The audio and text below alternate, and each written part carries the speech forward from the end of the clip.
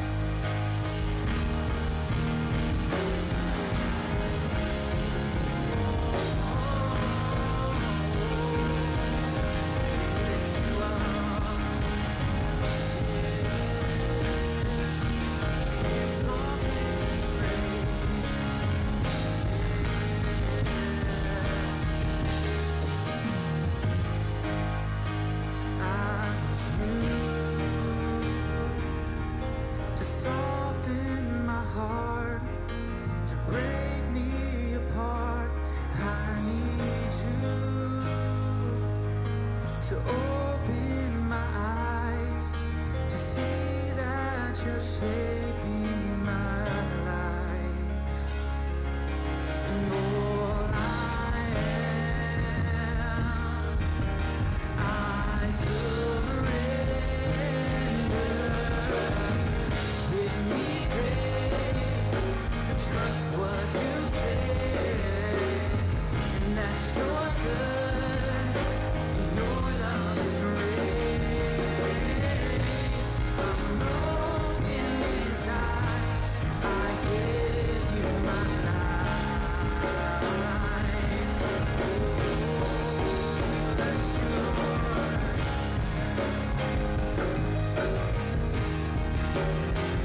Give it all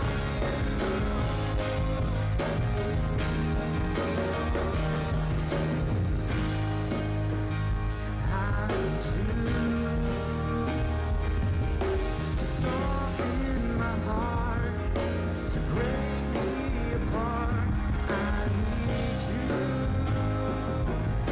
to pierce through the dark and cleanse every part of me. It's all I am, and all I am, and I surrender. Give me faith to trust what you say, and that you're good, and your love is great. I'm broken inside, I give you my life. Oh, give me faith, give me faith to trust what you say, and that you're good, and your love is great. I'm broken inside, I give you my life. Oh, I may be weak, 'cause I may be weak, 'cause your spirit's strong within me, and my flesh may fail, but my God, you never will. 'Cause I may be weak, but your spirit's strong within me, and my flesh may fail, but my God, you never will. 'Cause I may be weak, but your spirit's strong within me, and my flesh may fail, but my God, you yes, I may be weak. Your spirit strong within me, and my flesh may fail, but my God, you never will. You never will. So give me faith to trust what you say, and that you're good, and your love is great. I'm broken inside, I give you my life. Oh, give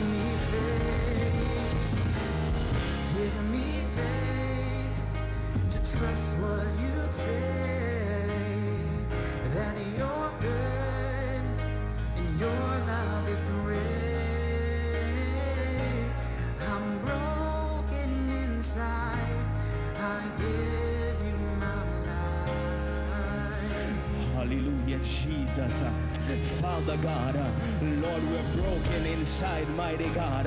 Lord, we come before you this morning, mighty God, humbly before you, mighty God, knowing that the sacrifice that you desire is a broken and contrite heart.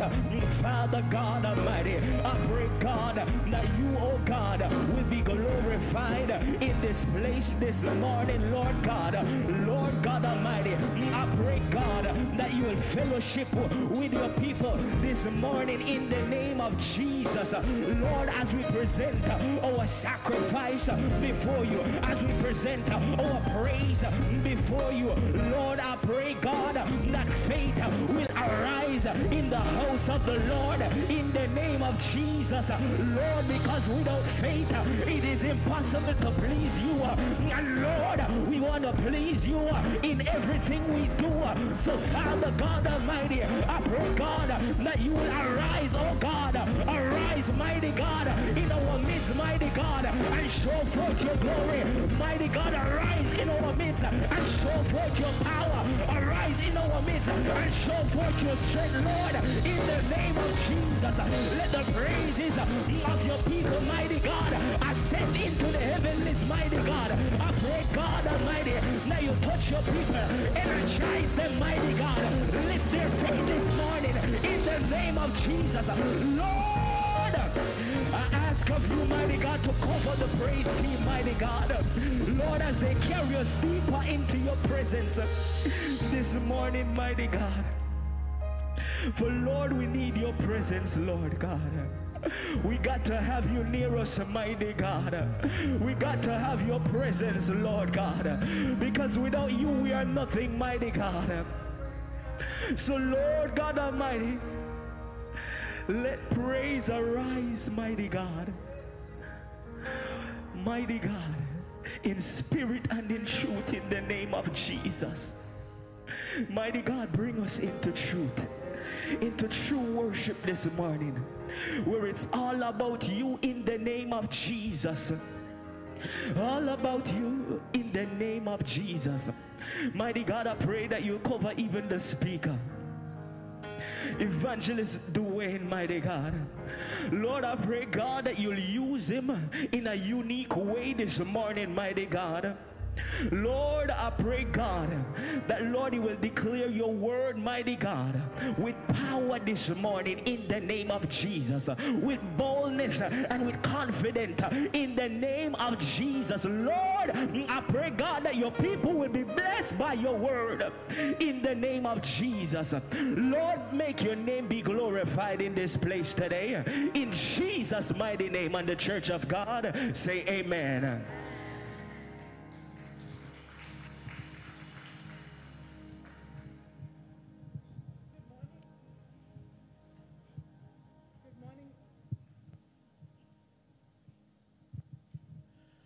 Good morning, New Life. My name is Patricia.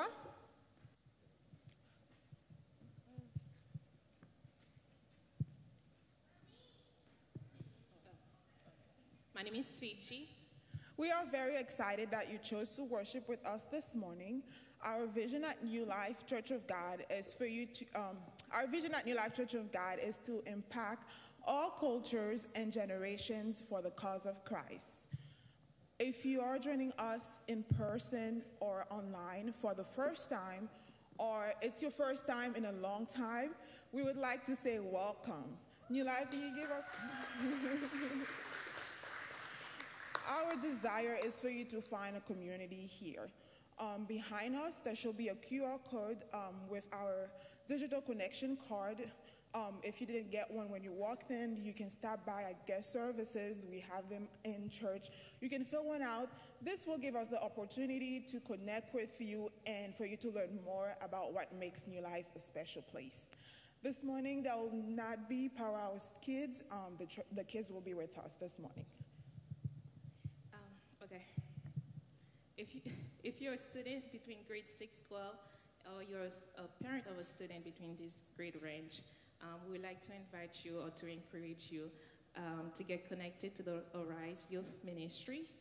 They are a youth group held during the fall and spring semester, youth camp over the summer, and youth hangouts throughout the year that includes skating, bowling, movie nights, as well as a lot of fun activities. If you'd like to get connected, please visit guest services behind you. You'll be able to scan the QR code so that you can be added to the group chat for for any upcoming event. As well, usually we do have prayer force every Wednesday, as well as Wednesday Night Live. However, this Wednesday we'll not have any of them because it is with great sorrow we are announcing the passing away of one of our New Life member, Gilbert Montero. He passed away this past Wednesday. we invite you guys to be praying with his family as well. Also, we invite you to his Celebration of Life service on Wednesday at 6 p.m. at the National Cremation of Burial Society. And at this time, we'll transition with Mac Jean and Dr. Sam Singleton to get the latest updates about Real Men Ministry. Good morning, church. This is what happened when your wife pick out your clothes. We look like a youth choir. I don't know if y'all noticed that. How y'all doing? Are you guys excited to be in the house? Are you guys excited to be in the house of the Lord this morning? I just wanted to kind of talk about, it's been a while. It's been about a month and a half since Real Men took a break. So we kind of wanted to play a quick video about Real Men, and we'll kind of talk to you about what Real Men is.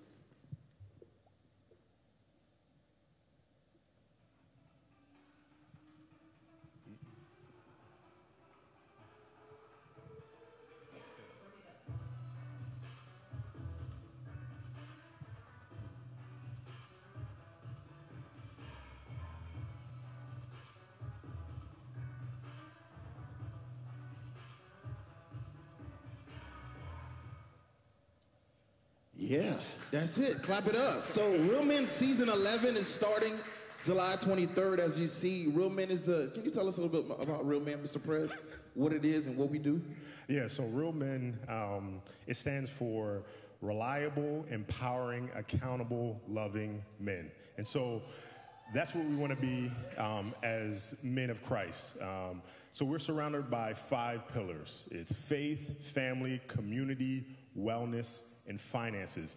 And our goal is to empower men in order to thrive in these areas so that we can show God's glory to our dying world. Yeah, and our anchoring verse is Psalms 133, verse 1. It says, how good it is for brothers to dwell together in harmony. So we are starting, can I hear all the men in the house with a woo?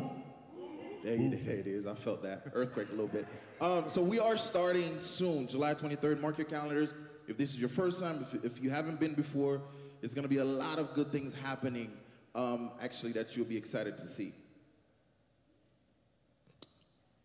I think it would be kind of remiss if we didn't do this part. He's not expecting this part. Our Mr. President, after 5 years, ladies and gentlemen, is leaving us. He's moving to, I know, that's what I said too. He's moving to Texas as well. But we definitely wanted to kind of surprise you and do this, brother.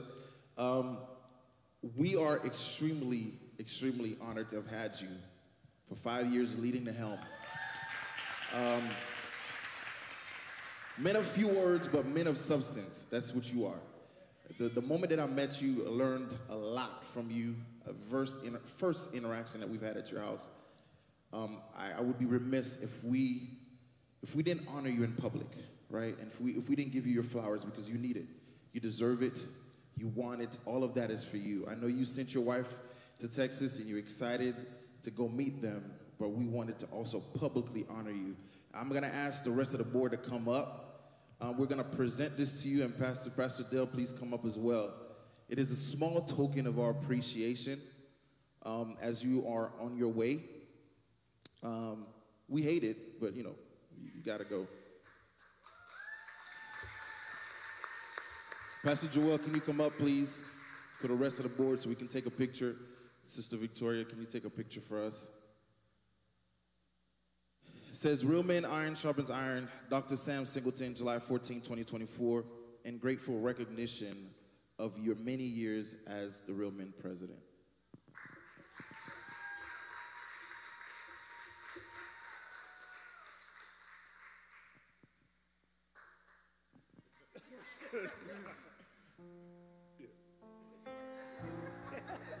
Well, when all fails, give it to Pastor Dale. He'll say something.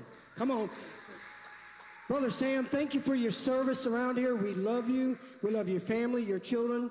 Just got a beautiful family, and we're going to miss you. You're such a blessing. Come on, somebody. I'm still praying for your lawnmower, too. Come on. That's up between him and I. As I was preparing for the offering this morning, the Lord laid on my heart to share this scripture, and I've shared this over the years a couple times, but the Lord showed me something in this. So let me read this, and then a couple of points I wanted to share with you. It says, while Jesus was in the temple, he was watching the rich people dropping in their gifts in the collection box. Jesus sees who's given. Amen? That's the first point. Jesus sees who's given at any given time. Come on. Then a poor widow came by and dropped in 2 small coins. I tell you the truth, Jesus said, this poor widow has given more than all the rest of them. He knows your heart. He knows your heart. See, it wasn't about how much the widow gave. All the rich people gave so much money. They were given twice as much, 3 times, probably 5 times more than that widow could give. But she wanted to give. She wanted to give. For they have given a tiny part of their surplus. But she, poor as she is, has given everything she has. Are you willing to give everything? And we're talking not only finances at this point. I'm talking about, are you willing to serve him with all your heart, with all your soul, with all your mind, with all your talent? Come on. Come on. But Jesus knows who gives. He watches. He knows your heart. He knows if you're giving. He really does. And then make sure you're giving because you love the Lord. See, she loved the Lord so much she was giving everything she had to the kingdom's work. She didn't have to. She chose to.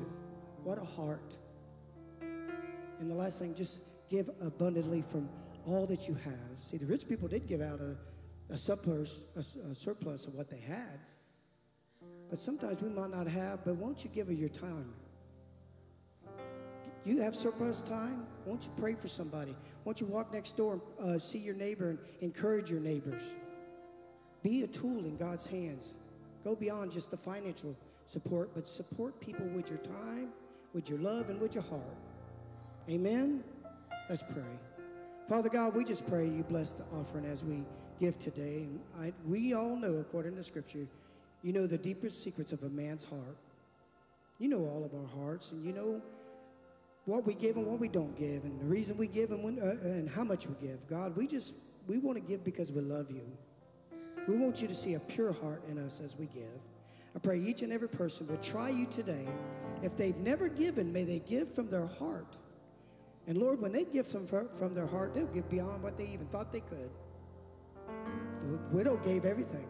She gave beyond what she even had to be able to give because she had a heart for you. I pray that you would bless the ones who give today, stir the hearts of the ones who's never given, God. And God, I just pray your honor, now the giver, in Jesus' name. Now we have a couple ways to give. You can step in the back, swipe your card and give that way. You can go online and give, and then you can give through the envelope and cash right up front. Won't you try God? Show him your heart today. Do it because you love him, not because you have to, not because I got a little extra money. I can do it now, but I can do it because I love you, Lord. Amen. Amen. Come on, somebody.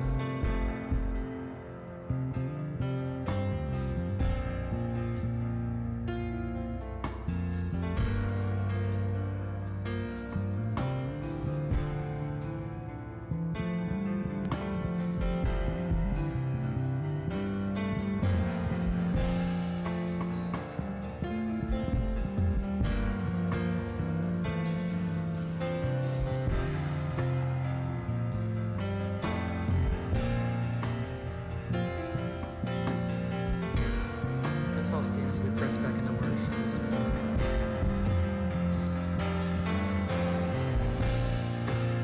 On your Father, take your place. Lord, we invite you to move as you desire, Lord. Lord, let this worship of your heart, let it be pleasing unto you. Holy Spirit, have your way, have your way, have your way. Jesus, be the center of it all. Jesus, be the center of it all. From beginning to the end, it will always be, it's always been you, Jesus. Jesus, let's say it again. Jesus, be the center of it all. Jesus, be the center of it all.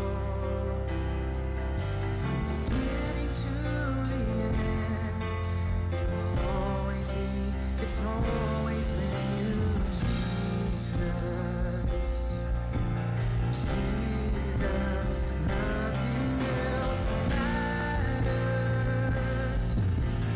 Nothing in this world will do. Jesus, you're the center. Everything revolves around you. Jesus, Jesus, be the center of my life. Jesus, be the center of my life. From beginning to the end, it will always be, it's always been you, Jesus. Oh, Jesus, nothing else matters. Nothing in this world will do. Jesus, you're the center. Everything revolves around you. Jesus, you, nothing else matters. Nothing in this world will do. 'Cause Jesus, you're the center. Everything revolves around you. Jesus, from my heart to the heavens, Jesus, be the center. It's all about you. Yes, it's all about you. From my heart to the heavens, Jesus, be the center. All about. Come on, can you say that this morning? With all our heart. From my heart to the heavens, Jesus, be the center. It's all about you. Yes, it's all from my heart to the heavens. Jesus, be the center. It's all about you. Yes, it's all from my heart to the heavens. Jesus, be the center. It's all about you. Yes, it's all about you. Yes, it's all about you. Yes, it's all about you. Yes, it's all about you. Yes, it's all about you. Jesus, be the center of your church. Jesus, be the center of your church. 'Cause every knee will bow and every tongue shall confess you, Jesus. Oh, Jesus, Jesus.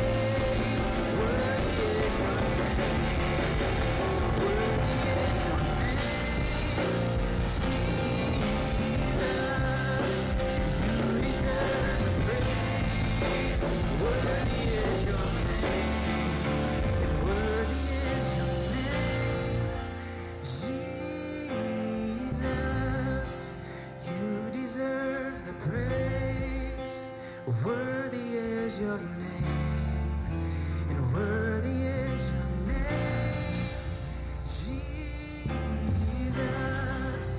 You deserve praise. Worthy is your name, and worthy is your name, Jesus.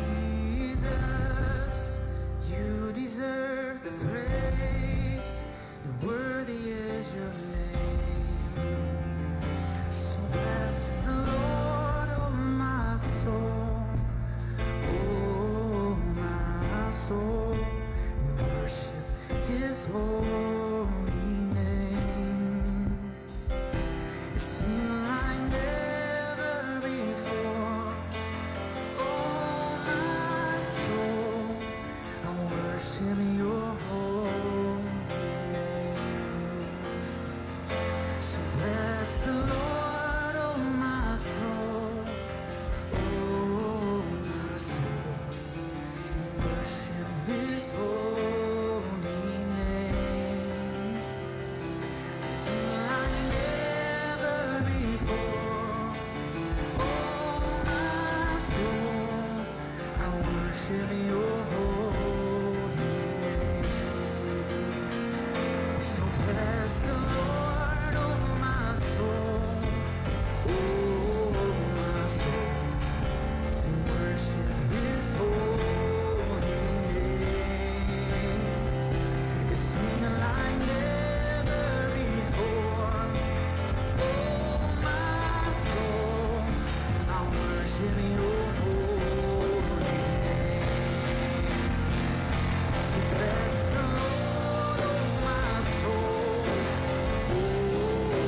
soul, and worship His holy name.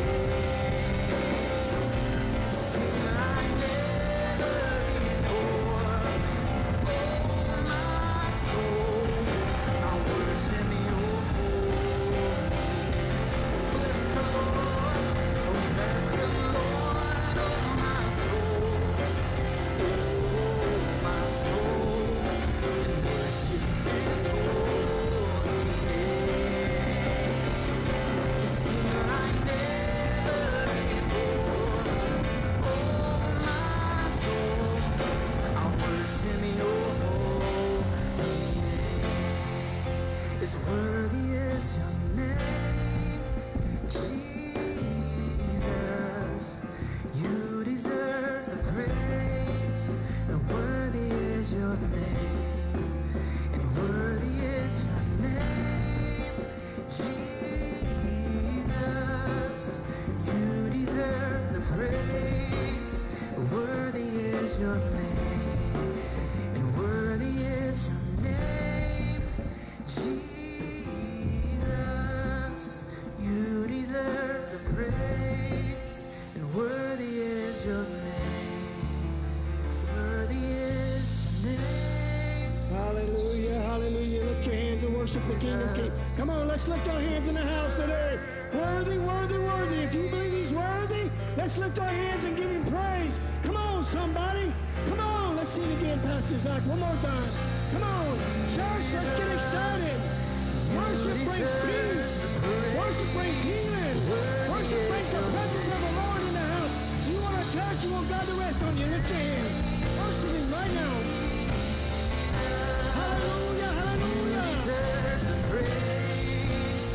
Worthy is Your name, and worthy is Your name, Jesus. You deserve the praise. Worthy is Your name, worthy is Your name, Jesus. You deserve the praise. Worthy is Your name.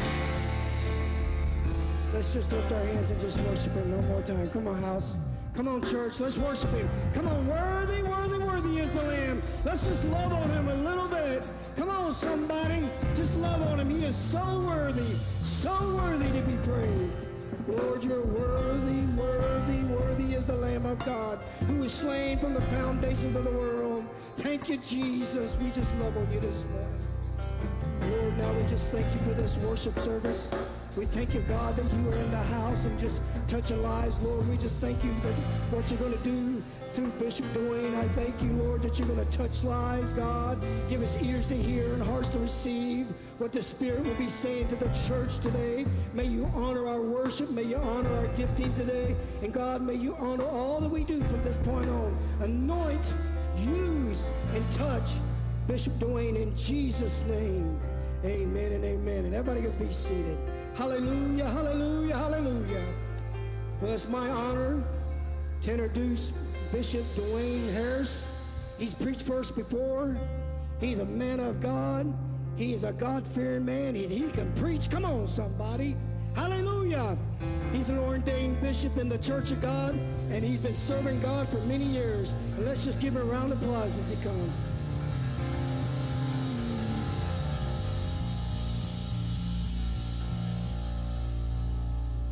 It's good to be in God's house, isn't it? You know, I was thinking a second ago as we were all sitting in here in worship, and sometimes we actually lose sight about what worship is even really about. And sometimes we think that we need to come into the house and to elevate God so that somehow he understands that he's worthy. How many of you know God's already worthy whether you realize it or not? How many of you realize he's already elevated whether you elevate him or not? Worship has nothing to do with what you bring to God. I'm going to be honest with you. God doesn't even need your worship to be who he is, because he already is holy. He already is worthy. He already is elevated. He already is above it all and in it all. And when you understand that worship really isn't about what you bring to God, it's really about God allowing you to connect with him. So when you worship him, really, in fact, what you are doing is you are plugging in to the reality of who God is, not so that he changes, but so that you change when you have the realization of who he is. Worship changes you. It never changes God. And so it becomes a steadfast feature that when you come into God's house, that we worship him, not so that he is pleased, but so that you connect with him in such a way that your life becomes changed because you realize you serve an awesome, awesome God. How many of you know you serve an awesome God? And so when you come in, I would challenge you not to bring to him, but to come to him and let the reality of who he is today change and shift who you are when you leave. See, that's what God wants. That's what God wants. God didn't need you to drop some money off. God didn't need you to come here and show your face. No. God really just wanted to bring you in so he could have a moment with you so that you can capture something today that you can take out with you so that the world sees the power of God moving in and through you. How many of you agree with that? Why don't you stand to your feet? Let's just open up in prayer. I know sometimes you can pray in prayer. Guess what? Prayer becomes almost just like that worship. Prayer can come just a feature and a function that we do. But if prayer really becomes a genuine thing, when prayer becomes more than just an articulation and something you say, and it really becomes a position of your heart, if you'll ask God to touch you today, how many of you know he's going to touch you today?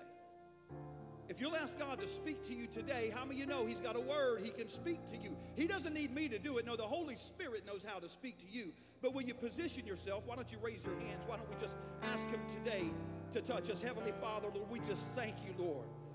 Lord, you're so good and you're so worthy, Lord, and I pray that you would give us the realization that we could understand the fullness of who you are, Lord, so that we could be changed.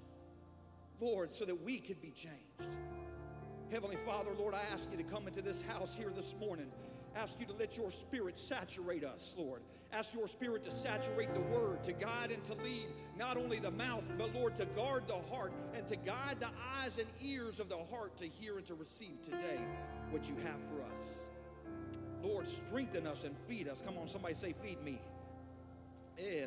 Holy Spirit, feed us. Give us nourishment today that we can be strengthened and stand under your strength and under your anointing and under your covering, Lord, and do your work. And we'll give you praise and thanks for it in Jesus' name. And the body said, amen. You may be seated. Thank you, Brother Zach. I want to thank Pastor Mark. You know, I was almost offended when I found out he wanted me here, but he didn't want to be here. Come on. It says something, but it says something about our relationship. And I love Pastor Mark and the First Lady, and I love Zach, and I love the church family here. You guys have been a special part to our ministry. We've always enjoyed the fellowship that we've had together. I enjoy the fellowship of worship inside this church. I enjoy it. See, sometimes you have to go preach places that are just kind of a little bit dead. Come on, can I just be honest with you? Sometimes you gotta wonder, you gotta look outside and even wonder if you're in the right place, because there are certain places that just don't really know how to position themselves to receive. But we thank the Lord. We've always loved your church, love what Pastor Mark does here, and just love the receptivity of the body here. So today, I want to share with you, and I want to talk to you about even if. Even if. And sometimes really the challenge is not what will you face, but when you face what you're going to face, how will you handle it? And so I want to talk about a faith that allows you to say even if, and we'll go into the Bible and we'll look back in Daniel here in a bit, and taking that phrase from Daniel and the 3 Hebrew children. Now, if you know the story, you realize that King Nebuchadnezzar came in and he swooped in with just all the power and might that he had as a kingdom. He came in and he swooped into Jerusalem. He destroyed, he took, he captivated. He took everything that he wanted out of the land and took all God's people that had any worth or value to him back to Babylon, where he kept them in basically slavery, where they were contained, and he had kept all the prize items of God and he had extracted them. And so when you find the story in Daniel, you'll see that when you look at Daniel and the 3 Hebrew children, you'll realize that their life is in a series of testing. And the Bible is not simply about the testing, it's about the faith that you can see in the midst of the test. That's what the book is about. The book isn't about the hardships. The book isn't really about the suffering. The book is about how you can face hardships and suffering. And even when you come to the point that you are challenged, that you need to bow down, you can have enough faith to say, listen, I will not bow down, and my God is able to deliver me, but even if he doesn't, even if. So today I challenge you to get a faith that can say even if. So many people have a personal relationship with God that is hinged on what he does for them. It's a if faith. Well, God, if you do that, well, then I can praise your name. God, when you do that, then I'll come into church and I'll give a little bit of my resource. If and when you do this, then I will know that you're a real God. But if I come to church and I get offended, then I'm never coming back to church. Come on. Because sometimes faith becomes very self-centered, and self-centered faith always says if and when. But when you get a God-centered faith that realizes you serve God because of who he is and not what he does, you can then say even if. Come on. Come on, anybody ever had to say even if, looking at your circumstance? Even if it doesn't work the way that I thought it should work, I'm still praising him and I'm still giving him glory. Even if I get offended, I'm still coming back. Come on, I'm not coming back to get even. Some people come back to get even. Some people just know that you just got to come back. Come on. And so sometimes you need to check yourself so that you realize what level of faith do you really possess.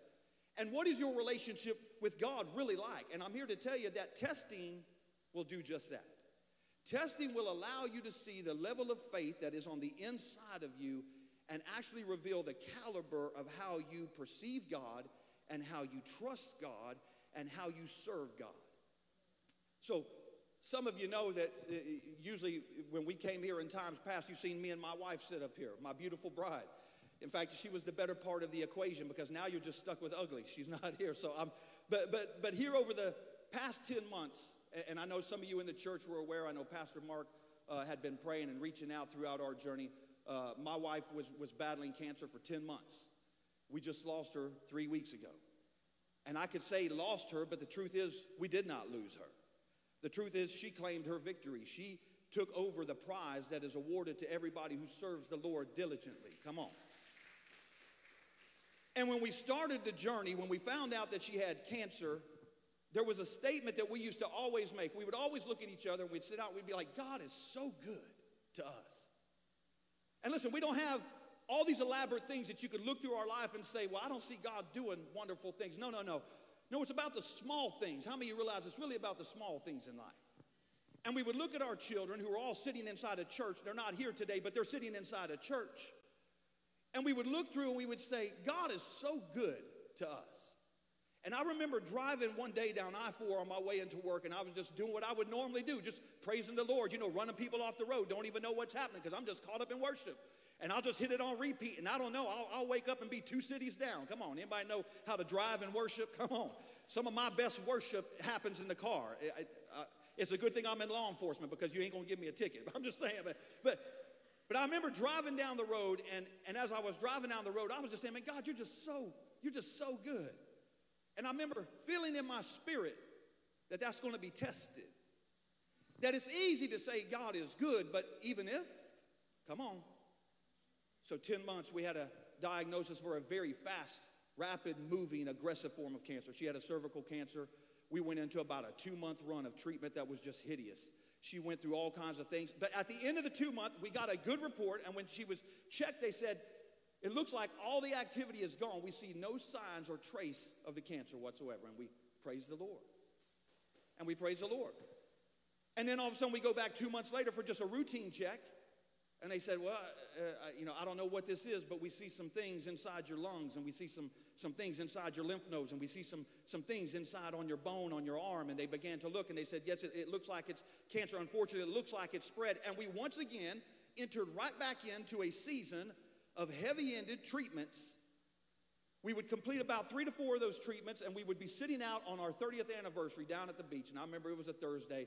We were sitting down there at the beach, and we got the Lord's report. But even though we got the report that said all the metastatic activity inside your lungs and all that is now gone, we don't see anything. She was experiencing some of the worst headaches she had ever had, so much so that we couldn't even hardly leave the room and celebrate the fact that we had heard this good news. We would come back, we would go into the hospital, we would go into the ER, we would be leaving with pain, with this, trying to manage. She ended up having some stroke-like features, and when we went back in the hospital for the last run, they went in, they said what we thought was initially embolisms in your brain is actually cancer that has spread now to the brain, and they began to see the features and the functions inside the tests and the scans. We went into the hospital, never thought that we weren't coming back home. Come on. Never thought that we weren't coming back. And if you look through the pathway, many people over the last 10 months, we have had people praying from every state throughout the nation. We have had people sending us cards, giving us posts, praying and believing for the Lord's healing. I'm assure you, you didn't believe for the Lord's healing any greater than I did. But I'm here to tell you today that God didn't need to heal her to be God. And we had already settled that. Because even while we were sitting in there and would get a report that was bad, we would still be making declarations. Our God is so, so good. Come on, can I tell you that when you have a faith in God, I'm not saying that you're going to go unscathed. I'm just saying that you can manage and walk through things that other people can't walk through. And while we were sitting in there, we would still make the declaration that God is so good to us. And I'll share a little bit more about how that plays out, but I want to keep a little bit on the storyline, and I want to follow a little bit with the journey that we experienced, along with the journey that these Hebrew children had to go through till they could get to the point to say, even if. I want you to know that in life, you don't get to choose what you face. You don't get to choose what you face. But you do get to determine how you face it. And sometimes prayer and faith can move mountains. How many of you have ever seen prayer and faith move mountains? Come on, in our household, we have seen God do divine, supernatural healings. I declare that we serve a healing God. Can I tell you that Stacy didn't die to cancer? Listen, she already lived out her appointed days. God, from the beginning of time, had appointed her days. We were not robbed. She got every moment God had promised her. Because if it was not her time, cancer could not have even taken her. Listen, you're going to get what God has given you. It's not really about how you die. It's really about how are you living with the life you got. And so as we look at that, one thing I understood was when I look at the 3 Hebrew children, and when I look at our circumstances, it's really about what does your problem say about you, and what do you say about your problem? Because determining your outcome is really hinged upon the fact of how big is your problem versus how big is your God. Because when your problem becomes bigger than your God, then your problem's bigger than your faith. Come on. And it's easy to trust God if God's bigger. But what about when the report seems bigger than your God? See, unless God is always bigger than, your faith is not sufficient. And when you see that the 3 Hebrew children, when King Nebuchadnezzar came and swooped in and took all these people, he began to do some very unique things to them. He began to purge them. He destroyed everything from the old past. Oh, those clothes, that's how you used to look. No, not now. Now you're going to put these on. Now you're going to look like I want you to look. Oh, that name, Michelle. Oh, Azariah. No. Shadrach, Meshach, and Abednego. Yeah, that'll do. Come on. He began to change their names, change their identities, change the way they looked. Why? Because sometimes whatever takes you captive wants to change your mindset about who you think you are. And if you're ever going to fall captive to the enemy, it's only going to be when you adopt his identity versus the identity that God has given you. And so he begins to give them 3 different names, 3 different identities, but even though everybody else sees them like this, they still saw themselves like that. Come on. It's not about what you face, it's about how you face it. Come on, that's the truth. That's the truth. And so they got their names changed, but there was something on the inside of them that says, I don't adapt to what you're trying to put on top of me. Have you ever realized that your problem will try to give you an identity? Your issue tries to give you an identity. Well, I'm just not like I used to be. Why? Well, because I went through this. That's why I don't act the same. That's why I don't talk the same.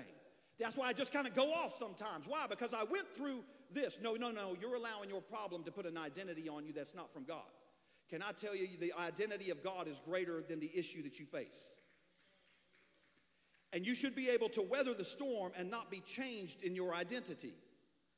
And so it doesn't matter who and what everybody else says about you. It doesn't matter what they see on you. They should still be able to see the identity on the inside of you. And that's the power of an even if faith. Even if everybody says I am, I know who I really am. Even if circumstances have robbed me from what I thought I needed, even if that happens, I still know who I am in the Lord Jesus Christ. Circumstances don't have to dictate your identity. Your faith will. Your faith will. And the thing is, if you don't have a bedrock of faith to stand upon, then you will lose your identity. And when you lose your identity in God, you lose your authority in God. And see, if you're going to survive the issue in front of you, you need an authority. Come on. You need the authority and the power of Christ on the inside of you so that you can speak to mountains, so you can step and function and flow in faith. And so you can't afford to lose your identity because there is your authority. Some of y'all know I work in law enforcement. I still serve in full-time duty. I've been in law enforcement for 23 years. Served out in Volusia County for a while, out by Port Orange, PD out by the beach. And there was an officer that I worked with, and his name was Officer Sleece. I worked out with him for a while, and we'd kind of hit some of the same areas of road. So at nighttime, we'd work night shift. We'd kind of buffer in zones. And so if he went to a call, I would typically go to a call, and I would see him there. And I liked Officer Sleece because Officer Sleece was smaller and shorter than I am. Come on. Now listen, when a 5'7" boy can call you short, that's saying something. I'm just telling you, Officer Sleece was down to here. I felt like everybody else gets to feel. And I was like, man, this just feels good. And when I was standing next to him, they say, no, the short guy. I'm like, yeah, the short guy. I love the feeling that it brought. And Officer Sleece had served in the military, and he'd had a knee injury. And because he had this knee injury, he had a propensity for the knee just to pop out. And when it would come out, he would just fall down. I mean, just plain day, walking down the hallway, and boom, there goes Sleece hitting the floor. It was like a common occurrence. It just became like this side note. And I remember one day during spring break, he was sitting out there on Dunlawton Avenue, and cars were going over the beach, and it was a packed afternoon, cars coming through, and he lights somebody up, and he starts to walk up, and he's walking up to a car full of a bunch of young people, and they're just waiting to hit the beach, right? Probably smoking, drinking. Come on, I'm just telling you, I'm thinking I'm putting my cop hat on. I'm just telling you what's probably going on inside this car. And Officer Sleece begins to walk up to the car, and they're looking out, and as he's walking up, his knee gives out. And when his knee gives out, he falls into the trunk of the car, hits the trunk, and hits the ground. Ba-doom, doom. And you imagine you're the one sitting inside this car. Now, you're already freaked out because the cop's coming. But then, did that boy just hit my... And all of a sudden, he's picking himself up, and all you can hear is laughter coming from inside the vehicle. I mean, just dying. Oh, my gosh. And they're just dying and rolling. May have to do with a little bit of smoking. I don't know. I'm just saying. They was just dying laughing. And to the point, he tried to pick himself up. Cars are sitting at the red light. They're watching him. And he's so embarrassed. He picks himself up, walks up And he tries to ask the driver for a driver's license, but the driver is cracking up so hilarious. Can't even contain. They're like, I'm sorry, man, I'm sorry. And what do you need? And they're just dying, laughing. He finally just leaves, gets in his car and leaves. And they're just sitting there like, that's the favor of God. Come on, that's the favor of God. My gosh, God done struck that officer down and gave us a free one.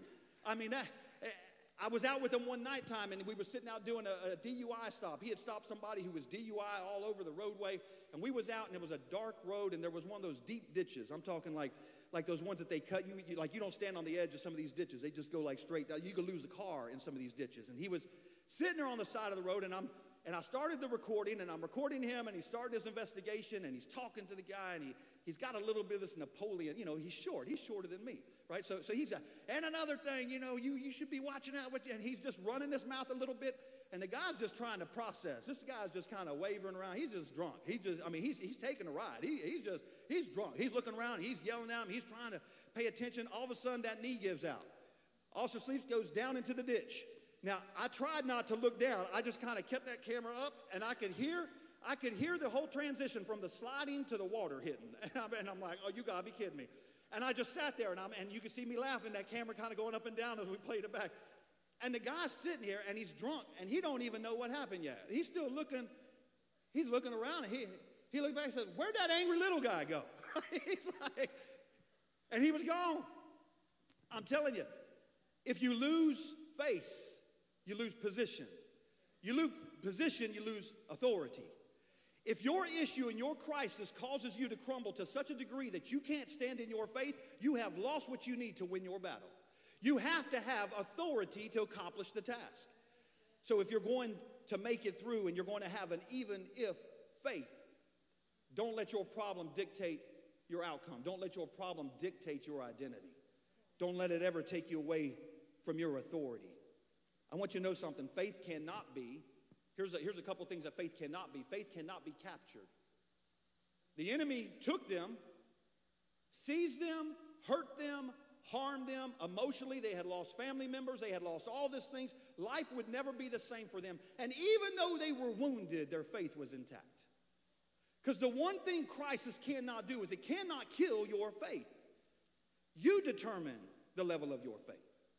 And so many times we think, well, if I go through this, then I just got to give up. I guess there's just no hope. No.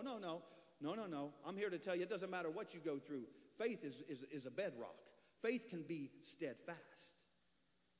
Faith is not dictated by your crisis, but faith will always be revealed by your crisis. You can't destroy it, but it's most definitely going to reveal it. You ever seen somebody go through a crisis and then watch how they handle it? Everybody has faith till somebody runs their mouth on them. Everybody has faith till somebody talks about your mama. Come on. Isn't it funny how you can have faith until something bad happens and then, well, God, I got a limit. No. What's happening is stress is revealing the quality of your faith.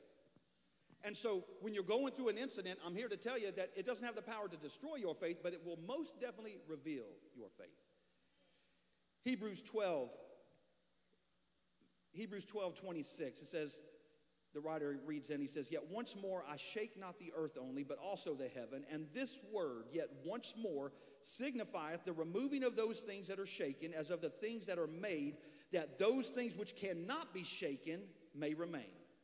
Wherefore we are receiving a kingdom which cannot be moved. Let us have grace whereby we may serve God acceptably with reverence and godly fear. Can I tell you something? Everything that can be shaken will be shaken. And you need to understand something. What he's saying is, listen, God's got something greater than this. How many know he's got something greater? How many thankful he's got something greater than this? How many of you so happy he's got something better than this? Come on. And he tells us that, listen, things will be shaken so that only the things that cannot be shaken will remain. So what's he talking about? He's talking about the physical things, the temporal things, as opposed to the eternal and the spiritual things. And there are times in your life where you're going to go through a circumstance that is going to bring a shaking, and that shaking is there to determine what is the integrity of your faith. If an earthquake comes and hits a building, if we were sitting here in a zone and all of a sudden there was an earthquake that began to shake and push, you would see certain parts and features of the walls would begin to crack. The parts that were not steady, the parts that were not secured would begin to fall away. But if there's a structure there, come on, if there's a structure, even though it's shaken, it's still going to remain. When you go through a testing, it is there to determine the integrity of your faith. Sometimes we need to see what's really behind our walls, because sometimes we are building some beautiful, beautiful lives that have no integrity. Come on. Just because you're in church doesn't mean you're churchy. In fact, there's an even greater problem. You can be churchy. Come on. It's not about what's on the walls of your life. It's not about what it looks like. It's not about how you paint it up. It's not about how it looks like and all the awards and all the titles. It's really not, because sooner or later there's going to come a shaking. And when that shaking comes, only things of integrity will remain. And so there's a shaking that will come to test the integrity of your faith, but there's also a shaking that comes to produce fruit in a season. Fruit that can only be obtained in a certain season. Here's, if you've ever watched, back in the old days, technology's done some wonderful things. Back in the old day, if you had an apple orchard, you would have to go up and then get around on a little crane, get on a ladder, go up and try to pick all the good ripe apples, push away from the other ones, find the ones that were ready, have to put yourself at risk to get to the tops of the trees. Not now. Now they got this device. They just come up to a tree. They drive up this crane. It comes around. It grabs the tree and begins to shake the tree. And everything that is ripe gets released. Shakes the tree, and everything that is ripe and ready for season falls to the ground. But here's the problem, is many of us don't want to be shaken because we don't want to release fruit. Come on. Because we like the way fruit looks on us as opposed to when fruit leaves us. Come on. Come on, I'm telling you the truth. We don't want God to shake us to the point that we have to break away from the things that we're used to. But can I tell you, in the middle of hard times, God reveals some of the most beautiful fruit. And if you'll allow him to shake you, Jesus said, listen, I'm going to give my life. I'm going to lay it down. No man takes my life, but I will lay it down so that it can be shaken, and then I'll pick it back up. He allowed his life to be shaken so that fruit could be produced. And many of us want to serve God, but we want people to look at what's on our tree, and we want them to look at the fruit, but don't touch the fruit and don't ask for the fruit and don't anticipate that I would ever give you the fruit. And really, if there is anything on your life that has value, it is not intended for you. Come on. Some people, I want people to see this gifting. I want people to see this talent. I want people to see this authority, this anointing. You're hanging on to things that are supposed to be released. Your gifting is not for you. Your gifting is to be used. And if God has to shake you to get you to let go of some stuff, he'll shake you to get you to let go of some stuff. But if you'll realize that when a shaking comes, it's not really, even though it looks like it is harmful and destroying you, when you realize that there is something greater than this life, you can tolerate a shaking even to the point of death. Come on, you can face death and still be willing to be shaken for Christ. Why? Because you know that God can still produce some fruit even in an off season. Me and my wife, when we sat there in the hospital the last time we went in, and we had family that came in. We were in there for about 12, we stayed about 7 days on the last run. We were in the hospital 11 to 12 days, went home for a week. Couldn't even hardly stay home because of the pain and trying to manage and do everything. We had to go back to the hospital. We stayed in the hospital for another 7 to 8 days and went from there to hospice. We stayed in hospice for 5 days until she passed. While we were in the hospital on that last season, and when we went in there before we were coming in, when we sat down with the doctor and I could see his face sitting right there by the edge of the bed, he says, I'm just telling you, he says, I know it's unfortunate, but there is no cure for this. And it's really just kind of forming and shaping a little too quick, and we can do some radiation, but I'm just telling you right now, it's just palliative. It's not going to do anything. And he got up and he left, and family was there on some. And we sat there, and me and my wife talked, and some people looked and says, does she get this? Do y'all understand? Does she really understand that? No, yeah, she understands, because we already had a talk, because written down in her journal when she first got diagnosed with cancer, she says, I don't know why I have to face and go through this season, but I pray the Lord will use it to touch somebody else, and I know that I am going to be healed one way or the other. That's how she started this. Now, we wanted to be here. Come on. We wanted to stay here. But we were already to the point that we realized that faith, it didn't matter what you shook. Faith wasn't changing.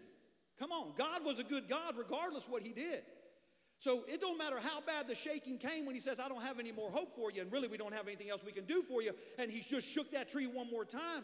But can I tell you, what was being produced was the fruit of Christ in the middle of that, because in those last 2 days where she was actually able to interact with people a little bit more because the pain was so bad that we had to kind of keep her so managed under pain that when it would come out, it would be so extreme. So there was moments that we didn't have time with her, but when we had moments of clarity there in those last 2 days, she was doing more ministry laying in that hospital bed than most of us do standing up, walking in our free life.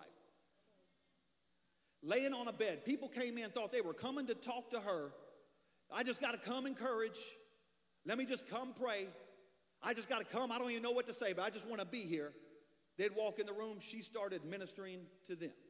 I got to pray for you. She began to pray for them. She began to look up at the nurse and said, you know what? I'm not going to be here much longer. You know, I'm not going to make it, but I know where I'm going. If you were sitting in here, do you know where you're going?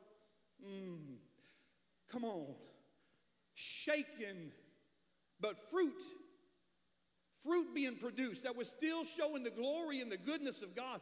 It felt like it was the most oddest thing. I told people and all of our family that was there through that whole process, this has been the strangest experience I've ever been through. It's the best, worst experience I've ever had. Because even though it was so ugly, God was doing so many beautiful things in the middle of it. I felt like I was on a mission trip. Anybody been on a mission trip? Like get out of the area like a mission trip. I ain't talking about trying to survive and go down to the next city to find something to eat. I'm talking about a mission trip. Like when you go out somewhere and all of a sudden you realize that really it's all about just giving and seeing what God's doing.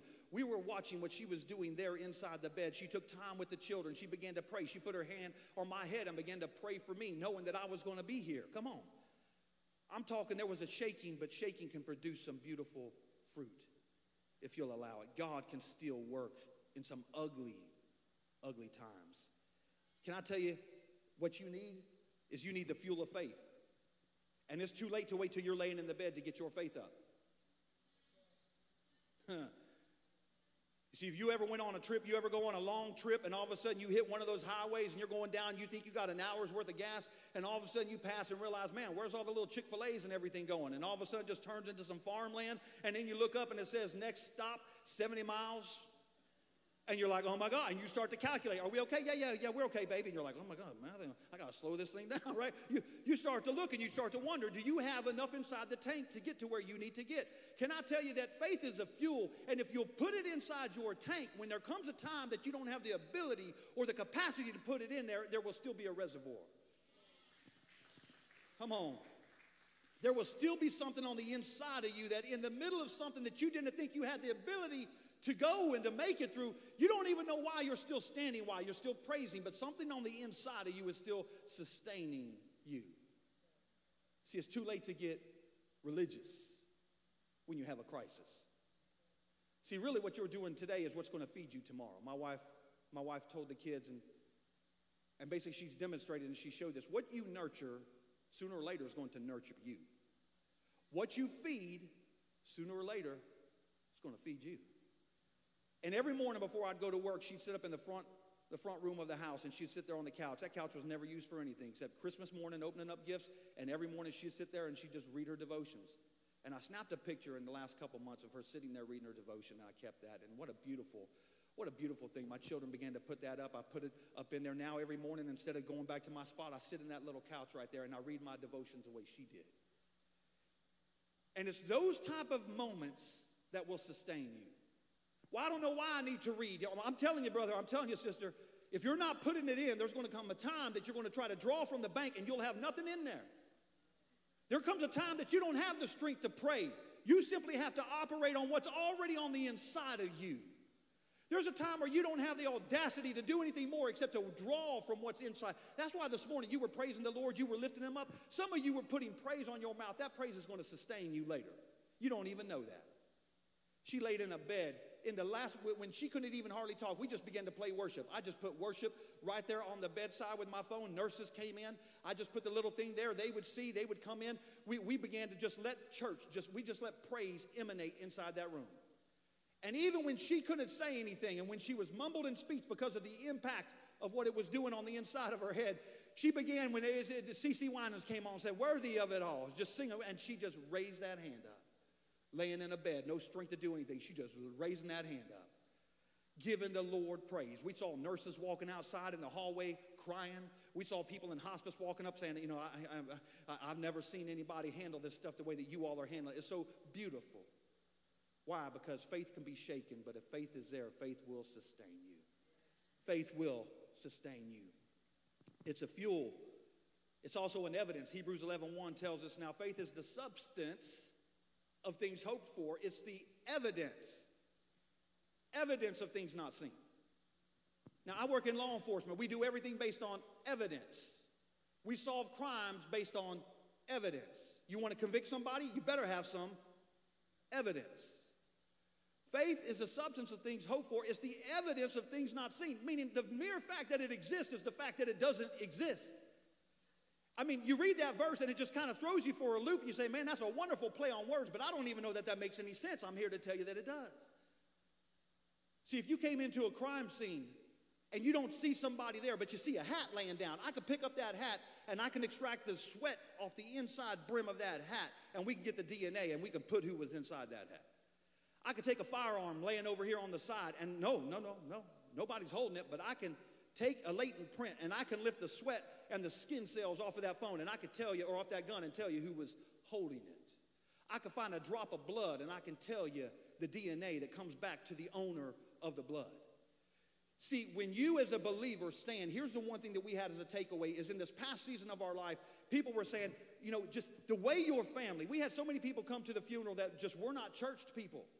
And I led them through a prayer of salvation because guess what? I got you today. Come on. I got you today. And they wrote me, and I had so many people say afterwards, I never really understood faith, but I can't describe just, I'm taken back by looking at how strong your family is and how you make that declaration and how you serve God. See, faith is the evidence. See, how is the world going to see the evidence of God? They're going to see him through you. Well, I don't see God, but I see you holding yourself in a way that just people don't hold themselves. Well, then you don't see me. You see the DNA of God. Then you see the drop of blood. Come on. Then you see the drop of Jesus Christ. You see the blood, the DNA of Christ that gives you the ability to stand through things you can't stand on your own. That's the power of the blood. That's the power of the evidence. How will the world see Jesus? Through you.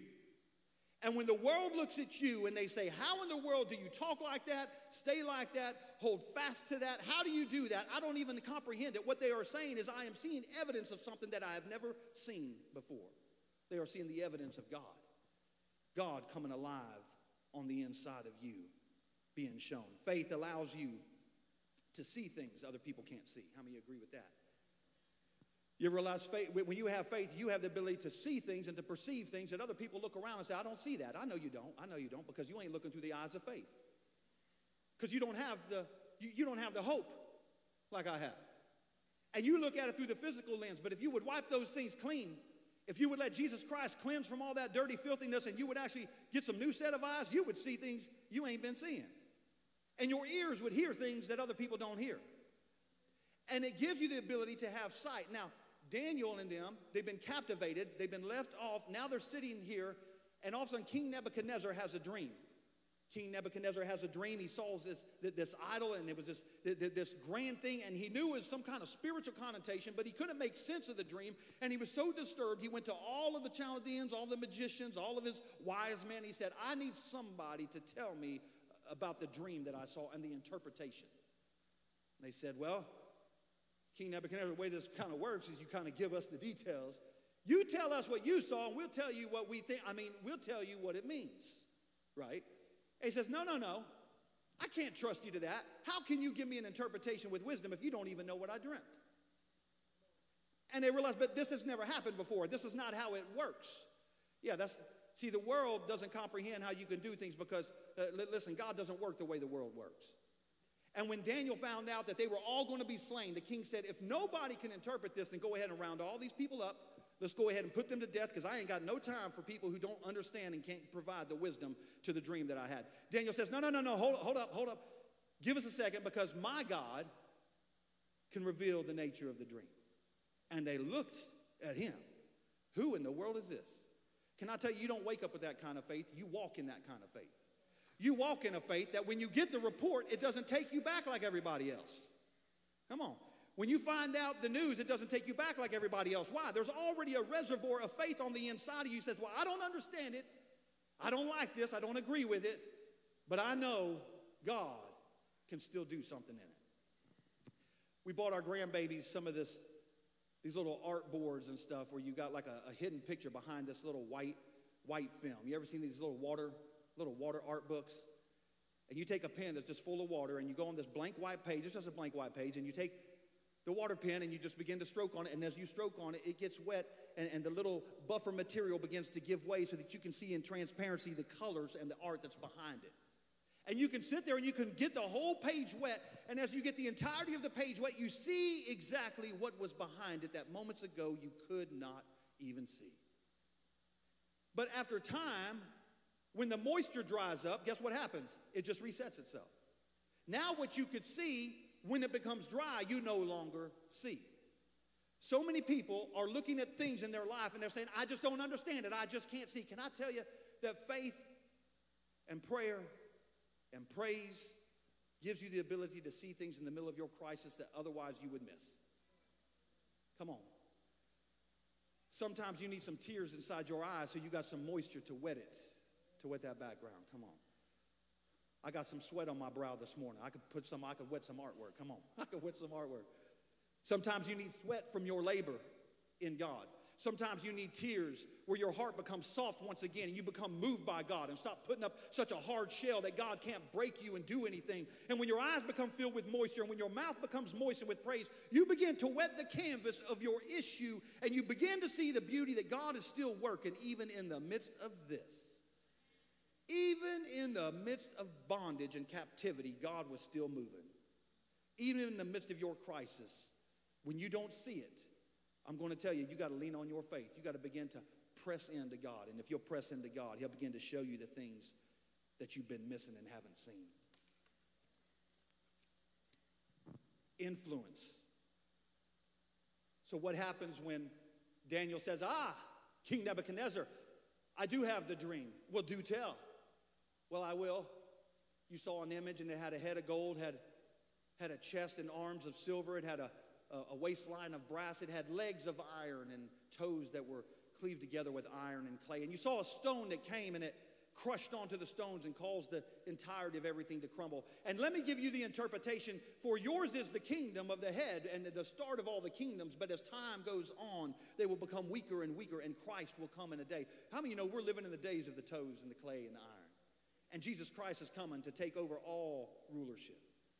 And now all of a sudden, when they were able to get the revelation, all of a sudden King Nebuchadnezzar says, everybody should bow. No, don't bow to me. But they elevated Daniel and put him over all the provinces. And now all of a sudden, because he was able to see things other people couldn't see, it elevated him into a position that you otherwise couldn't have. See, when you trust God in faith, it will elevate you. Sometimes to positions you want, sometimes to positions you don't want.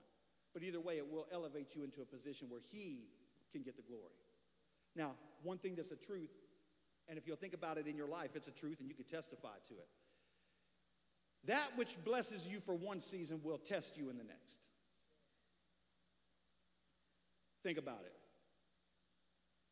The thing that blesses you in one season can harm you and hurt you in the next one. You ever got a promotion? It was good when it came, but it was the most offensive and hurt you ever took in life on the way out. Come on. Ever had a friendship? The best friendship became the worst friendship. That which blesses you in one season will test you in another season. And I'm not saying in every circumstance, but I'm saying more often than not, that very thing that elevates you and allows you to feel the encouragement of being blessed will also be a position that God will test you in and will bring a shaking to see how do you hang on to the thing that I've blessed you with. And so now they're elevated, but now they were elevated, and now the problem is because they were elevated, all of a sudden now King Nebuchadnezzar starts to build this idol. So Daniel and these three boys have been elevated. They're over provinces and leading, and time goes by, and Nebuchadnezzar begins to erect this idol of this thing that the thing that they had given the revelation to, the thing that elevated them is now going to test them and judge them.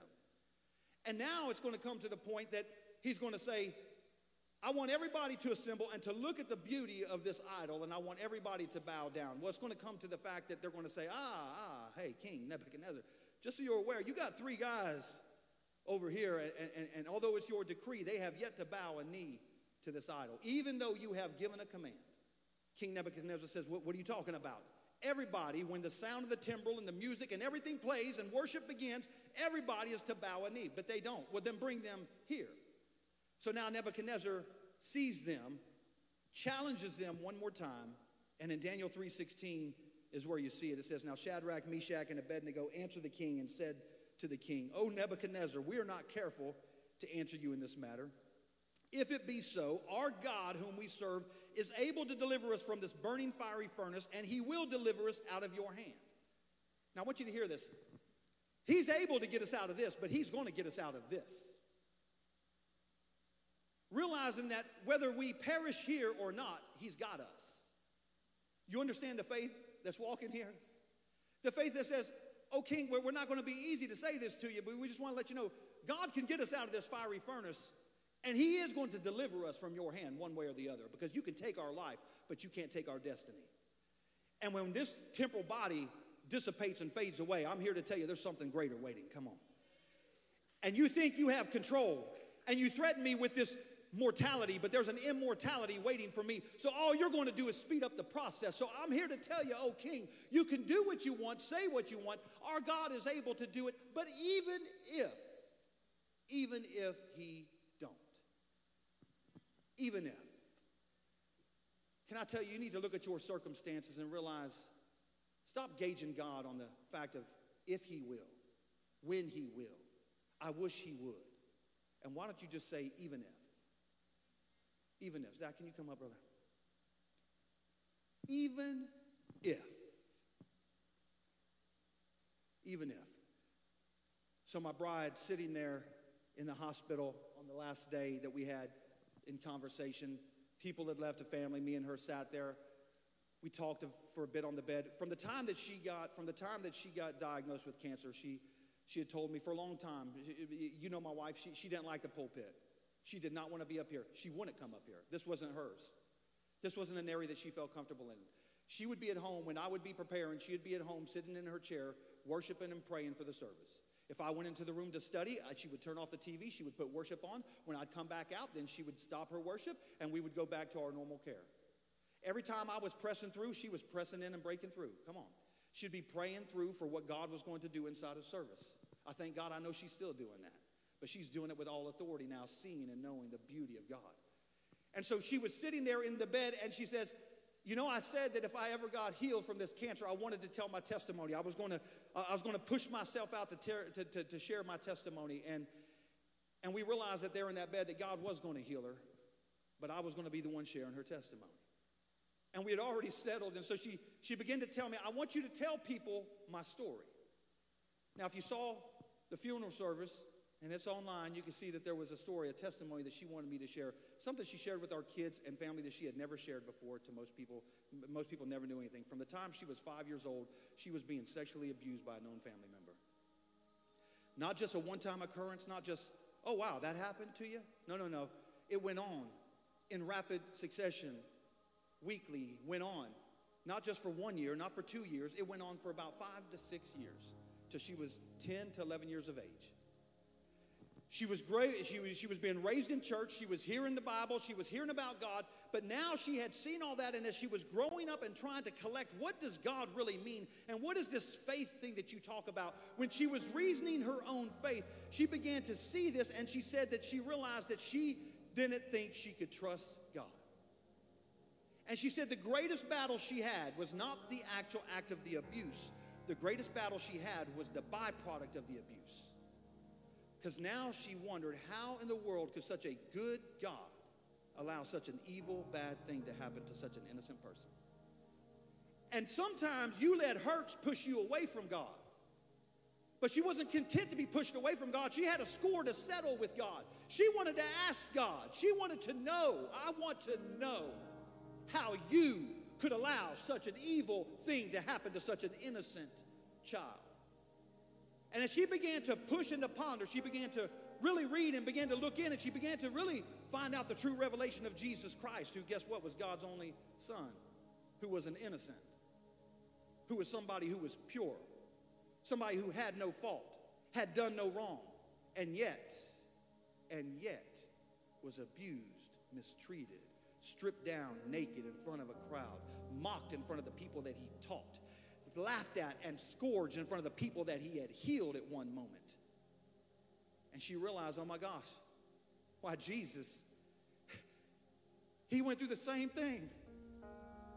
He didn't even deserve that, and he was an innocent, and yet that happened. And so she had this revelation of God. Isn't it funny how God can give a 10-year-old and an 11-year-old revelation, and we strain on it when we get older? Well, I don't know that I can make sense of God. My gosh, he's made the truth so evident, even a child can find it.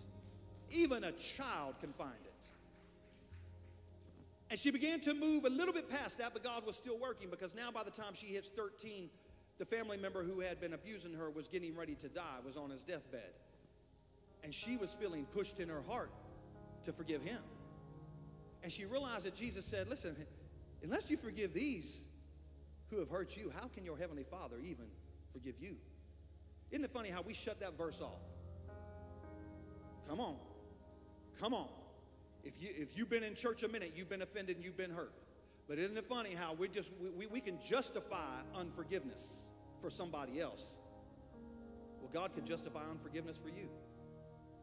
And so she said, what I realized is I needed to let him go. And she said, and I didn't want him to burn in hell for what he had done. And so I prayed that the Lord would save him. And she told it on that hospital bed, called the kids, and I think God has saved him, and I'm going to see him when I get there. That's the kind of grace, and that's the kind of healing that can take place. That she realized that she told our kids, she pulled them by the bed, she says, I'm going to tell y'all some things. And she began to say this. People inside the room, when they would come in and she'd start sharing this, you could tell they just got awkward. They didn't like this, but she didn't care. She was using her closing moments to make a statement. She says, do not allow bitterness and unforgiveness to seize your heart. It will rob you of the potential that God has for you. And you got to let hurt go. That's what she said. You got to let hurts go. She told my children, she says, you got to let hurts go. Do not hold on to unforgiveness and bitterness. She said, it'll rob you. I laid there, or she laid there in the bed, and while she was laying there, I was walking through the room, and I was preparing her service. What do you want said, baby? I want you to tell him this. And I'm walking through the hospital room while she's laying in a bed, can hardly talk, and I'm preparing her service while she's laying here. And what is she doing? She's praying. Who's she praying for? She praying for you? She praying for anybody who would hear this testimony that she asked me to share. And I'm here to tell you today that it doesn't matter what you've been through, even if they did you wrong. Listen, sometimes you're willing to fight things moving forward, but sometimes you need to look at what's fighting you. And sometimes it's not the battle ahead, it's the battle that you already thought you fought, but you still left the drama and the trash still sitting inside your heart. And you still got things that are impeding you from last season and wondering why you can't get into next season. Come on, that's the power of unforgiveness and bitterness. And you can justify why you can hang on to it. I know that. A little child who's been abused can justify why they hang on to that. But even if you have a just reason for hanging on to a bitter seed, you cannot deny the bitter fruit that it will grow inside your life. And she said, you got to tell them they got to let it go. They got to let it go. They got to let it go, even if they were done wrong. Stand to your feet here this morning. Here's what I want to challenge you with here this morning, because I believe God is a very intentional God. Meaning very intentional to the fact that you're here today, and this word is here today for you so that you can hear, so that you can receive. It's no coincidence that my wife passed away 3 weeks ago. It's no coincidence that I'm sitting here inside. Listen, I can tell you, I could be sitting inside a room. I could just be withdrawn, but guess what? This is the fruit that God can produce from a life. And I'd rather be here sharing the truth of what God can do in a life through a moment of hardship than sitting in a house trying to just go, woe is me. I'm here to tell you, God can produce some beautiful things through some ugly seasons in your life. And it doesn't matter what you've been through. Stop trying to gain the victory in the next season if you have not allowed God to purge and cleanse all those harms and hurts from last season. So here in a moment, I'm going to open the altar for two things. And some of you already know, because God's already been kind of dealing with you. God's already been leaning on you and pressing on you. Some of you have something that now the Holy Spirit's bringing it to your mind. You realize, I got to let that go. You know, I never really thought about it. I thought I let him go. I thought I forget him, but I don't really know that I have. Here today, I'm going to ask you to step up and drop off some old baggage so that you can get to the next leg of your journey. There are some things that some of you think that maybe you've never really even dealt with, but it's time to drop off some old baggage so you can get to the next leg on the new journey. And there are some of you that are right now facing some things, and you don't like what it looks like. You don't like what's coming on the grid. You don't like the things, the reports. the episodes, the things that you have been provided are now starting to create fear, and you don't know that you can trust God. But I'm here to tell you, faith in God can get you through this next season. Some of you have a need. I'm going to ask you to come down. I'm going to ask you to come down. I don't need to belabor you. You know who you are. If God's dealing with you, the Holy Spirit's dealing with you about letting something go, I'm going to ask you to come down. Come on. As you begin to come down, you're going to position yourself. God's going to give you freedom from last season. Because God can't do nothing in the new season until you're willing to let some of those things go. And maybe it's not about a bitterness. Maybe it's not about something that hurt you. Maybe it's just about something you're facing and you don't even know how you're going to stand in the face of what it is. Some of you have a season that is shifting right before your eyes. You have something new that is coming on the horizon of your life. And I'm here to tell you that you need the faith in God to stand in the middle of it so that when the enemy comes against you and says, see, it ain't working. It ain't working like that. You can stand and say, even if it don't. Come on, somebody needs to come up here and just make a statement that says, even if.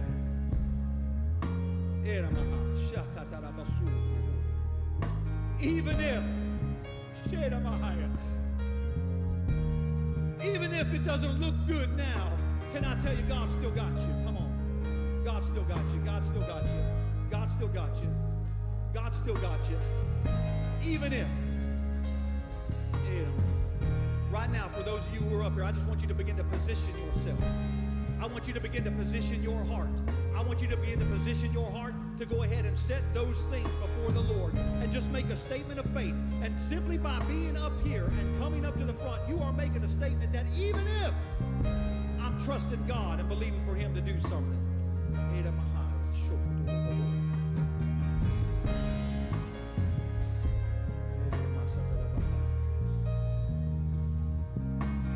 There's somebody here who's been dealing with torment in your sleep. Somebody here who has not been able to shut off because the enemy just continues to torment your mind with all of the possible scenarios of your circumstance. And the Holy Spirit has been calling to you and pushing to you.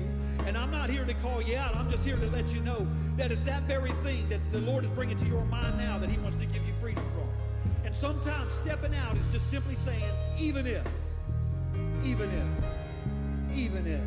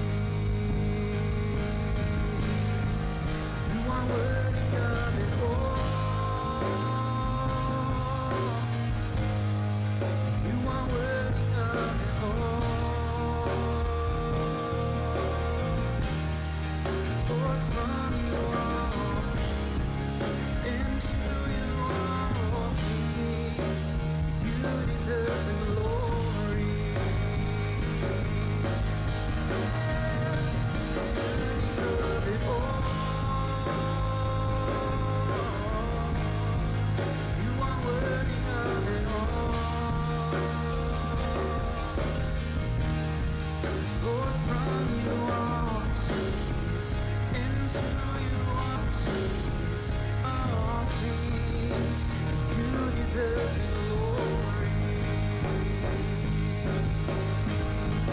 You are worthy of it all. You are worthy of it all. From you all things, and to you all things. You deserve the glory. You are worthy of it all. You are worthy of it all. For from you all things, and to you all things. You deserve the glory.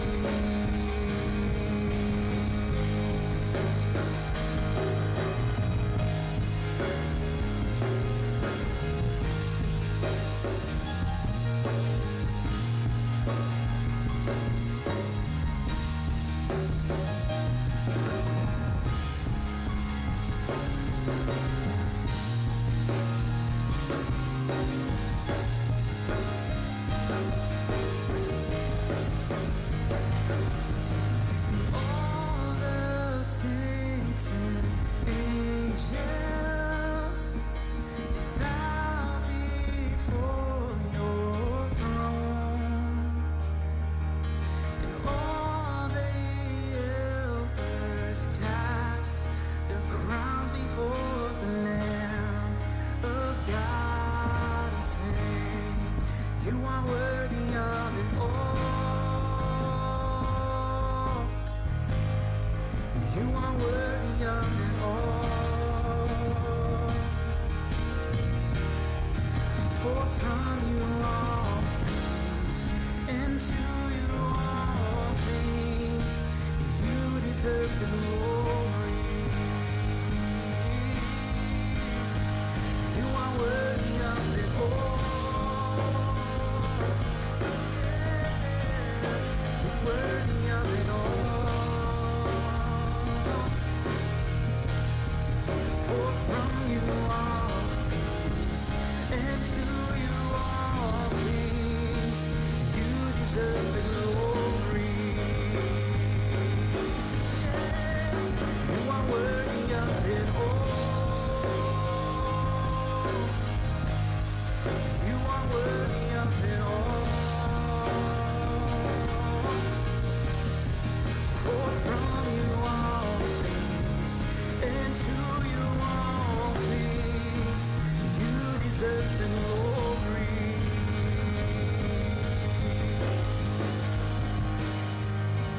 Day and night, night and day, let incense arise. And day and night, night and day, let incense arise. Day and night, night and day, let incense arise. Day and night, night and day, let incense arise. Day and night, night and day, let incense arise. Day and night, night and day, let incense arise. Day and night, night and day, let incense arise. Day and night, night and day, let incense arise. Day and night, night and day, let incense arise. Day and night, night and day, let incense arise. Day and night, night and day, let incense arise. Day and night, night and day, let incense arise. Day and night, night and day, let incense arise. Day and night, night and day, let incense arise. Day and night, night and day, let incense arise. Day and night, night and day, let incense. You are worthy of it all. You are worthy of it all.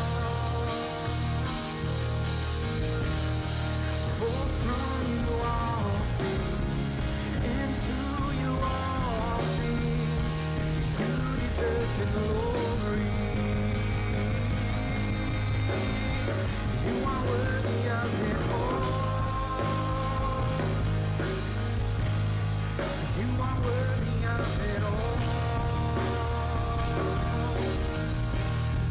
For from you all things, and to you all things, you deserve the glory. You are worthy of it all. You are worthy of it all. For from you all things, and to you all things, you deserve the glory.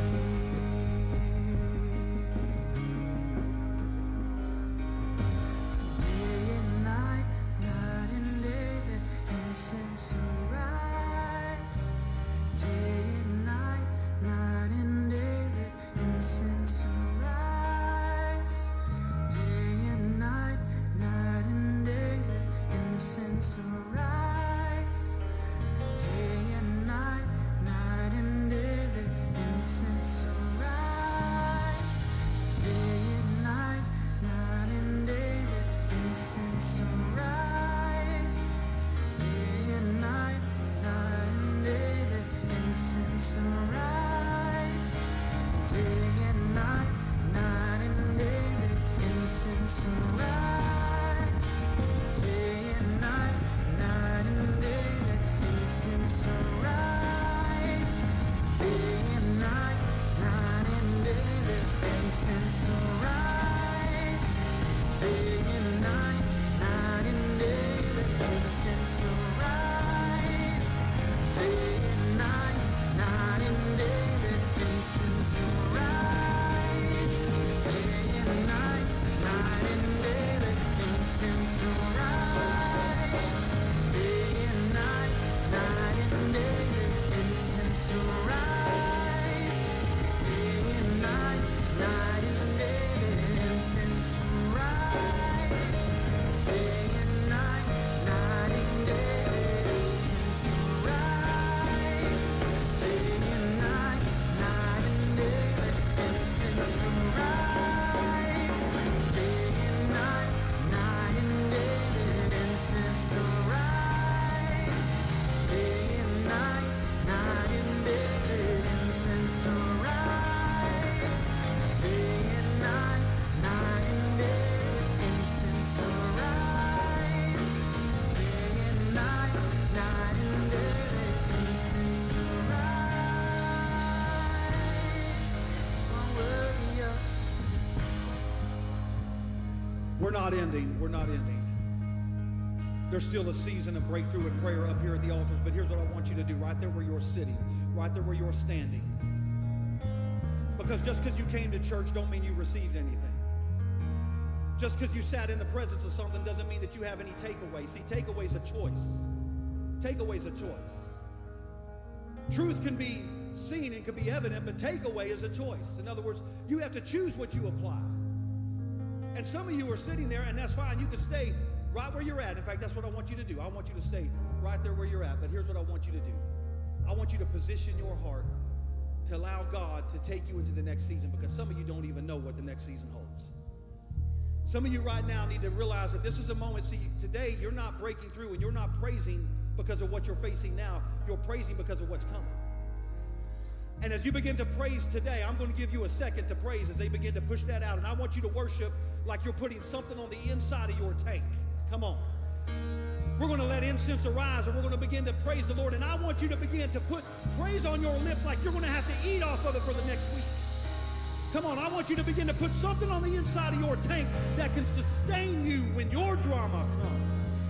Edamaha, go ahead, praise him, praise him, praise him, praise him. Day and night, night and day, let incense arise.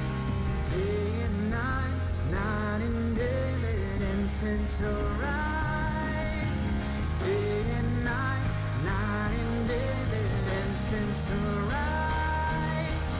Day and night, night and day, let incense arise.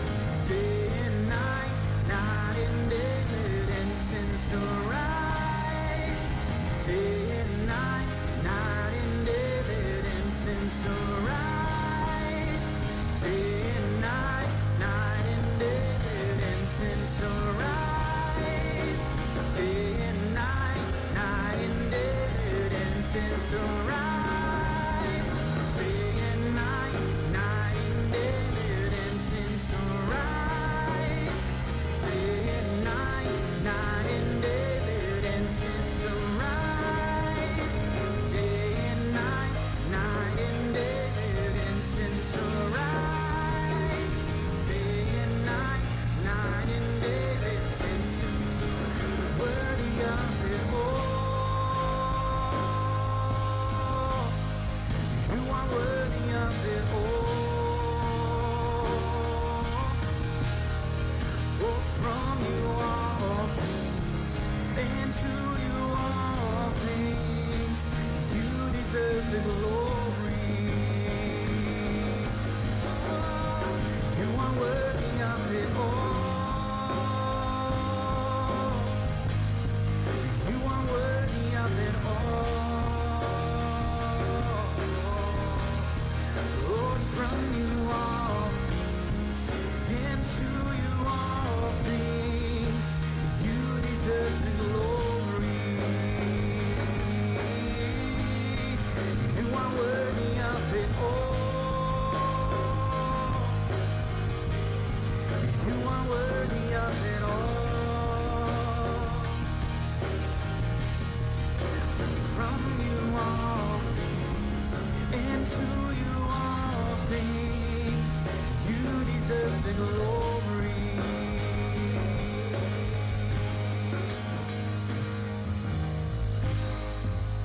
Night and day, let incense arise. Day and night, night and day, let incense arise. Day and night, night and day, let incense arise. Day and night, night and day, let incense arise. Day and night, night and day, let incense arise. Day and night, night and day, let incense arise. Day and night, night and day, let incense arise.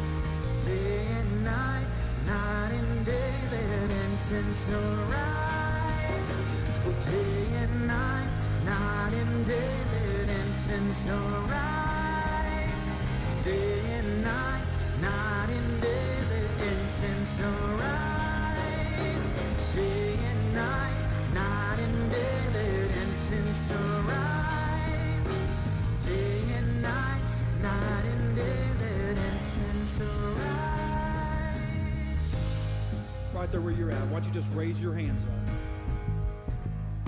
Just raise your hands, and we're just going to put a connection of praise up to the heavens. We want to put a connection of praise up to God. Remember, this has nothing to do. He's already worthy. Come on. He's already worthy. What you're doing is you're telling yourself that he's worthy. You're telling yourself that he's sufficient. You're telling yourself that he's able. You're telling yourself that even if it doesn't make sense, you're still going to praise him. Come on. I got anybody in the house that's going to praise him even if it doesn't make any sense. I got anybody in the house that's going to praise him even if it hurts. Even if it seems like it cost you something you didn't think it would cost you. Is anybody in the house still going to praise him? Heavenly Father, you're worthy. Heavenly Father, you're worthy of it all. Heavenly Father, you're worthy of it all. Oh, you're a good God. You're a good God. You're a good God. You're a good God. You're a good God. Thank you, Lord. My gosh, God is so good. Come on. God is so good. He's so good in the fact that he's already made a way for you and you don't even know he's there. Because if the beginning of our days were already numbered and if he had already purposed the pathways, then that means when you see him moving, he has already left handfuls on purpose for you. He has already put provision in your pathway. I'm here to tell you that you don't always have to go through great things to see a great God. And sometimes it's going to be in the hard season that you're going to realize and understand that he's so faithful to you. We are so blessed. We are so blessed that God has given himself to us in the manner that he has. Listen, I want to release with a prayer. I know you got somebody who's going to come up and pray, and I'm not going to beat house etiquette. I'll let house etiquette play the way I didn't come in here to take over your church. But I did come in here today to challenge you. I did come in here to tell you that it doesn't matter what you face. You serve a God who is greater. And what you're doing now is positioning you for what's coming. And if I could ever look back, I could just tell God he's so good. God is so good to us. Heavenly Father, Lord, I just thank you, Lord. Lord, your word is true. Lord, the power of your word is truth. Whether we hear it or not, it's still truth.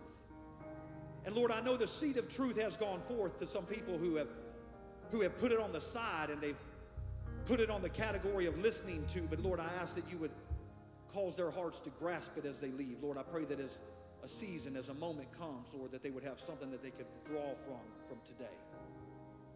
Lord, I seal the word of truth over your body. Lord, I seal the word and the work of the Holy Spirit over hearts that have surrendered. Lord, here today in this house, come on, you know who you are. Those who have surrendered the old things, Lord, we are walking in victory. They are done. They are done. Lord, we are walking in freedom to a new season. We declare that it is done. Lord, we declare that you are sufficient for the season ahead of us.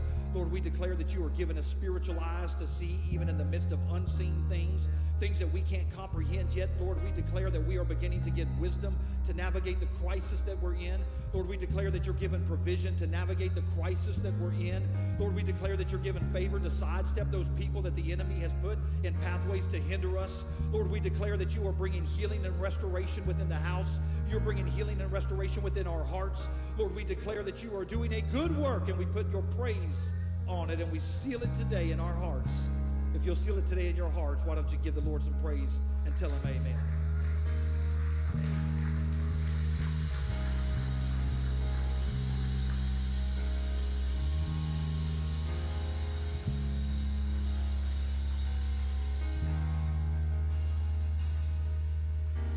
What a word by the man of God.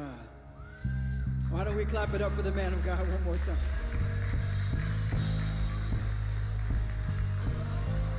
You know,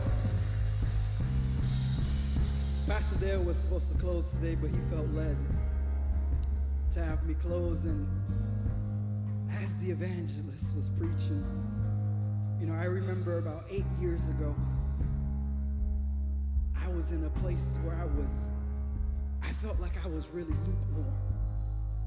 Or I knew about God, but I was continually to do the things that I wanted to do. And I remember I told myself I was going to stop living that way. And I began to speak in tongues. And as I began to speak in tongues, I was like, oh, now I truly feel the presence of God. But then I went back to living the same way that I did. And I felt unworthy to speak in tongues. Because how could I speak this way but live my life completely different? And I remember about 8 years ago, he came to preach. And he was here in this house, and I was standing there waiting for someone to come to pray for me. Not even knowing my situation, he came to me and he put his hand on me. And he said, go ahead and speak in that heavenly language, brother.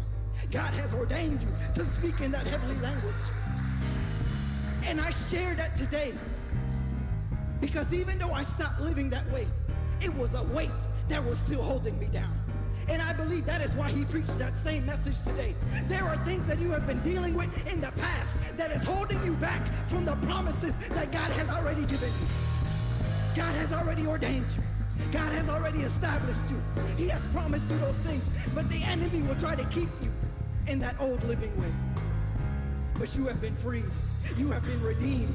That grace has already covered the mistakes that you will make. So why don't we just close our eyes and lift our hands? Father God, we just thank you for today. The opportunity to come into your house and worship you because of who you are, God. Because you are deserving of our worship. So Father, I pray that you will be with your people as they leave here today and they walk around, Father, as representations of you on this earth. So, Father, I pray that throughout this week, I know there will be opportunities, but I pray that we take advantage of them to speak of the goodness of the God that we serve. Because if his wife can do it, while she was on her last couple days, with the health that is in my body, I will declare the goodness of Almighty God. Because your word says, let everything that has breath praise the name of the Lord. So I will worship you. Father, we thank you and we worship you. We pray these things in your son's mighty name. Amen and amen.